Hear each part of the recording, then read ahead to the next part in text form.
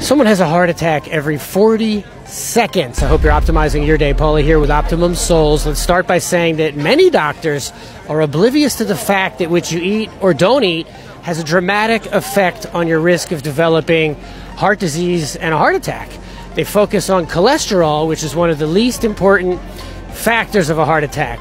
Diabetes, obesity, metabolic syndrome, and hypertension are the biggest risks of a heart attack, okay? So here we go. Number one, you have to change your SAD diet to a more ketogenic diet. When you stop eating foods that are high in sugar, grains, and vegetable oils, you will lower all of your biggest markers for a heart attack, okay?